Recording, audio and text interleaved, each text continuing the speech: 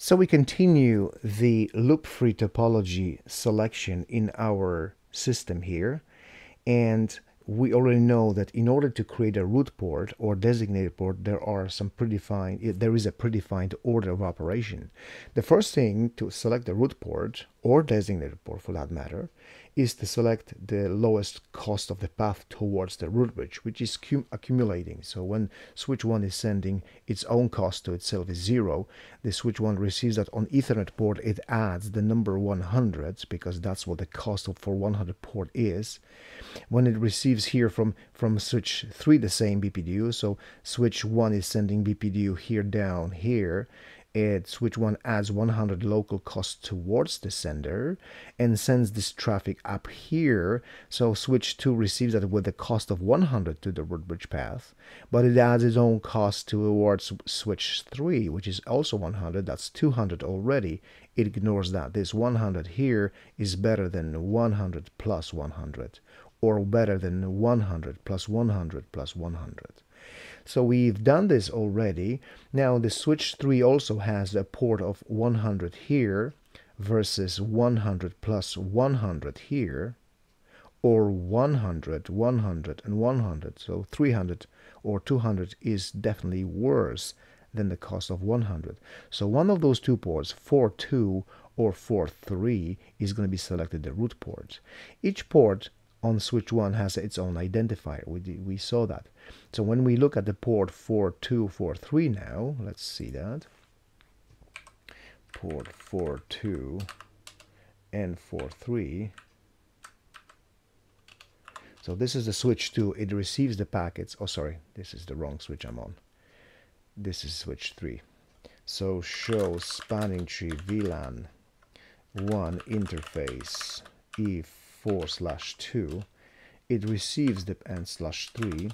It receives the packets from switch 1, which has the same for 2 and 4.3. And switch 1 is sending BPDU with identifier port 4.3. 4.2 has priority 128 and is also 128. But port 2 has signified with 19. And this one is 20, so 19 versus 20, this is lower. So the packet received on 4.2 from 4.2, here from switch 1, will be obviously preferred, and that becomes the root port. The root port over here.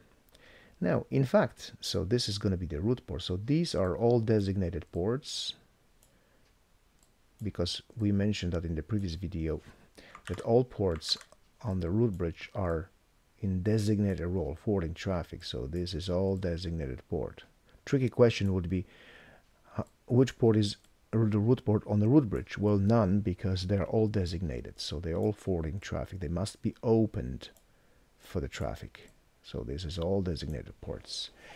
Now we already have root port here on switch 2, and this port is in a blocking state. We know that. So the question is now, since this is the shortest path towards the root on switch 3, which of those two ports, and this one was elected the root port, because identifier of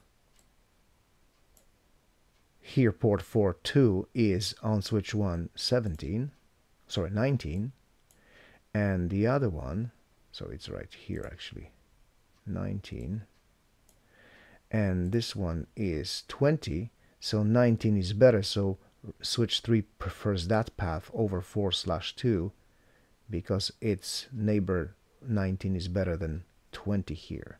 So the other becomes, obviously because there's a loop here, becomes immediately blocked.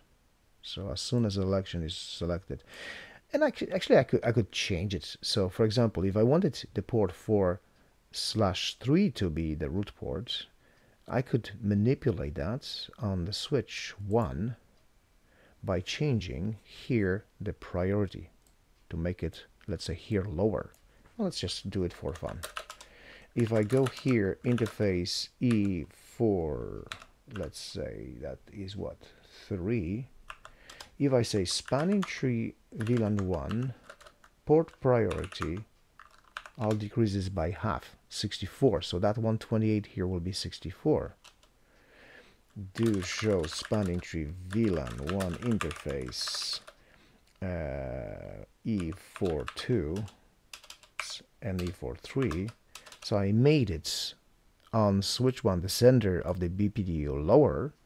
My switch 3 is going to actually change its mind. So let's go back 2 again. It's blocking already, and 3, it's now root port and learning. So then goes to listening state in a second. So that's 15 seconds in total, right? And it's forwarding. So listening, learning, I didn't catch this soon enough to see the listening, learning, forwarding. Now the root port is actually the opposite. So if I change the back, so I'll say no spanning tree. So that goes back to default 128 priority.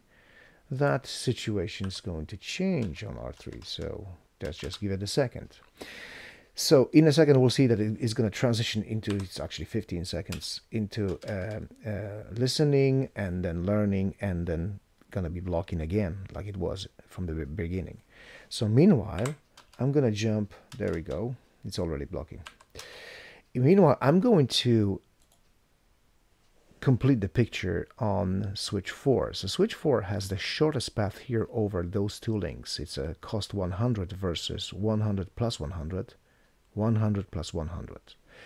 So that is going to be now my problem, right? Which one is going to be? Again, the port priority is the same on both, 128 by default. So the port that has a lower ID on this switch 1 sender is going to win. So if we look at the 501 and 500, sorry. Let's just maybe clear the terminal. Show spanning tree 5/0 versus 5/1. So this one is 21 versus 22. So obviously 21 here is lower. So if this is a port 0, let's say this is a port 0. So 50 is here. They have the same port connection. So this is going to be the root port. And the other will become blocked because it's a loop. So this is going to be alternate port in a blocking state. So let's verify that on switch 4. Switch 4 show spanning tree VLAN 1 interface E50. It is the root port, clearly. And 51. It is an alternate port. So that is the root port selection and blocking the remaining port. But there's still something to be done. We have still a loop over here, and loop over here. And we're going to do that in a next video.